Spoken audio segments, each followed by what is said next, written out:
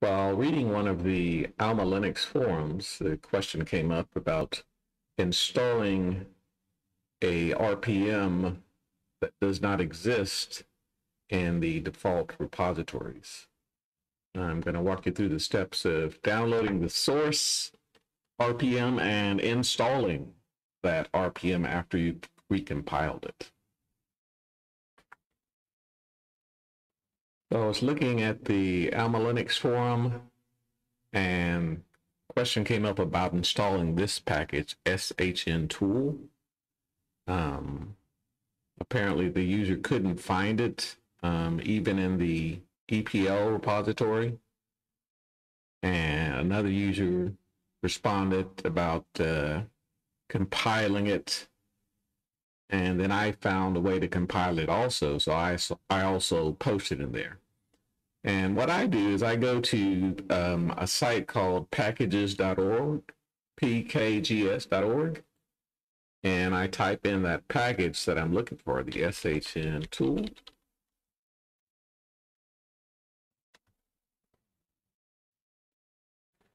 And then it comes back with all the distributions that it can find that has a package already built, and it's in the existing repository. But you'll notice that Almalinux is not listed, CentOS is not listed, even Rocky Linux is not listed here. Now, if there was a package here for CentOS or Rocky, most likely I could take that same package and install it on Almalinux. But in this case, there's no package available.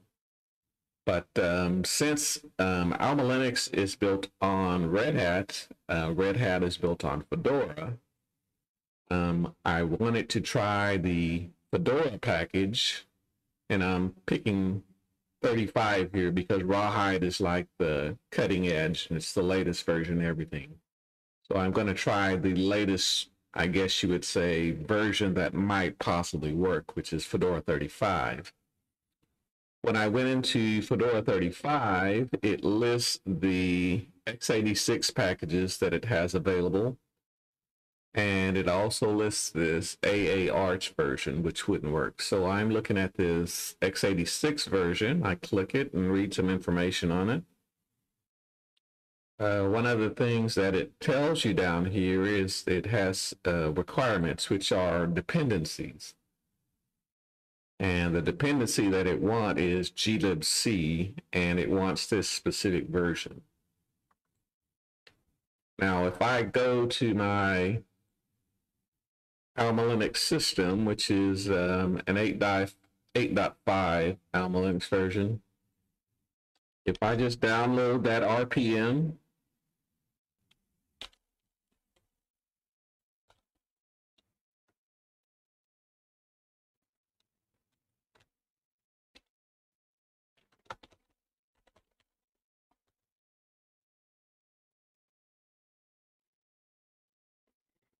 okay, so if I try to install that RPM, it's looking for some dependencies, which are basically this glibc,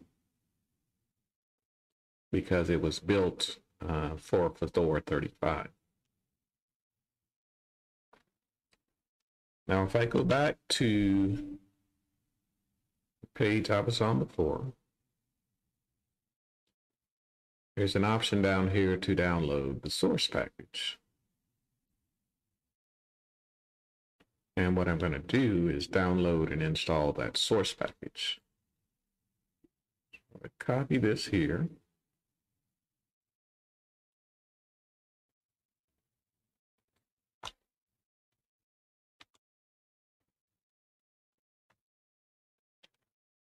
And I put all my source code on what I call a build server. It's got all the tools that I need on it. So I'm going to connect to that box, which is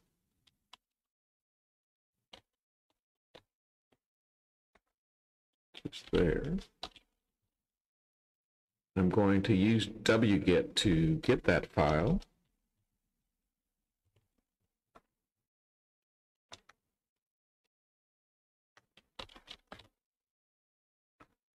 So now I have that file on my local build server. And this server is just an Almalinux version 8.4. But you're going to need to install all the development tools so that you can compile the source RPM.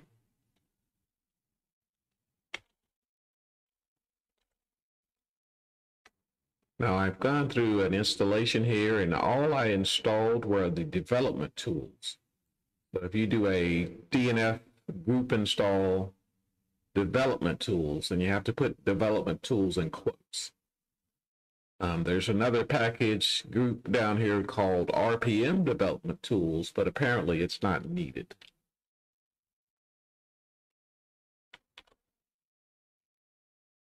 Well, in order for you to install the development tools, I went to Google and I searched on how to compile a source RPM. One of the first entries here is for the CentOS wiki. CentOS will work, the commands in CentOS will work exactly the same in Almalinux. There's some information here. It talks about where to get source RPMs. And basically it says you can just run RPM -- rebuild and then the name of the package. So I followed those instructions. And I did a RPM -- rebuild and the name of the package here.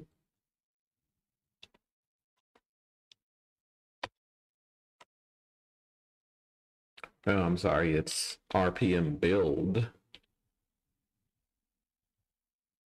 RPM build -- rebuild and the name of the package.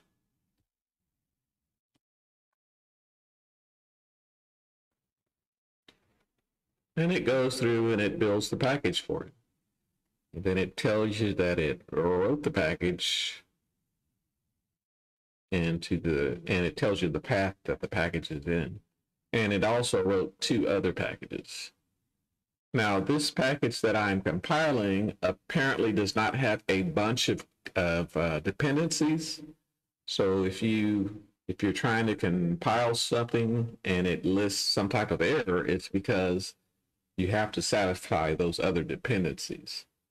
But this particular package, again, doesn't have a lot of dependencies. So if I go look in the folder where it says the files are,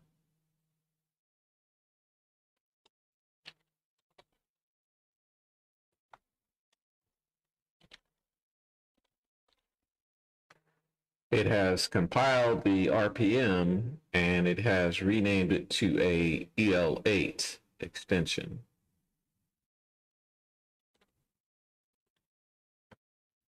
And there's also an option within rebuilding those packages where it talks about using a spec file, which is here. But it says you have to install the source package first. I did that as well, and it basically does the same thing. So if I go back to my root, the source package is there. If I install it, well, let me get rid of the RPM build folder that's there.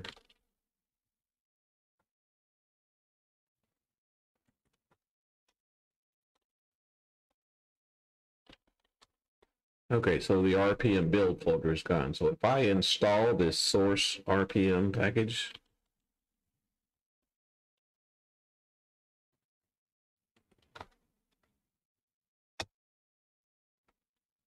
since I'm running on a container, it's telling me that this user does not exist and it's using root, so that's fine. But what it does is it creates this RPM build folder. And in there, it creates a folder called specs. And there's the spec file that they talked about earlier. So now that I have that spec file, I can do a rpm build-ba and then the name of the spec file.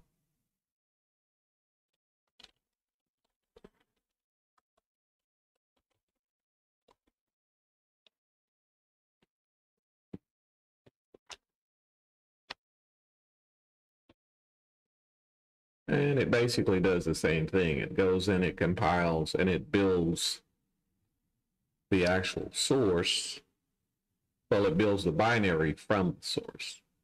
And again, it's writing to the same directory. It's writing to the rpm build RPMs, and then there's the RPM file that we want. So when we go back to we copy that RPM onto the system that we want, and you can copy it to any other Almalinux system. You can then install that RPM. But we don't want the source, we want the EL8, which is that one. Do sudo install.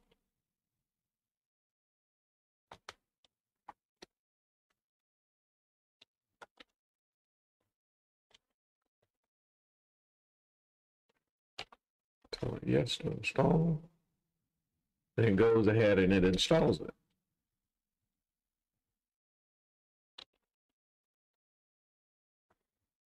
And it installs all these binaries, which are files that were needed by the original installer. So that was a very simple source RPM that didn't have a lot of dependencies, so it was very easy to recompile and then install in another system. You can use these steps for any source RPM that you can get your hands on. Just remember that if there are dependencies within that RPM, you have to fulfill those dependencies. Thanks for watching. Like and subscribe.